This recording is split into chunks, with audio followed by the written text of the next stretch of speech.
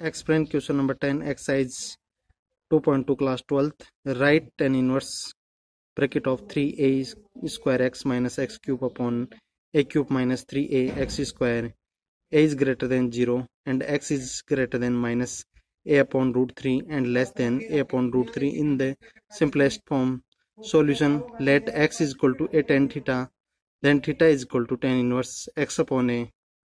Take tan inverse bracket of 3a square x minus x cube upon a cube minus 3a x square.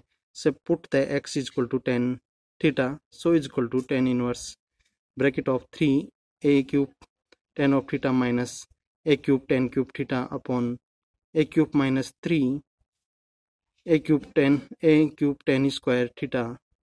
So take common a cube in both numerator and denominator and to cancel out to a cube, so is equal to tan inverse bracket of 3 tan theta minus tan cube theta upon 1 minus 3 tan square theta. This is the formula of 3 tan theta, so is equal to tan inverse tan of 3 theta, so is equal to 3 theta.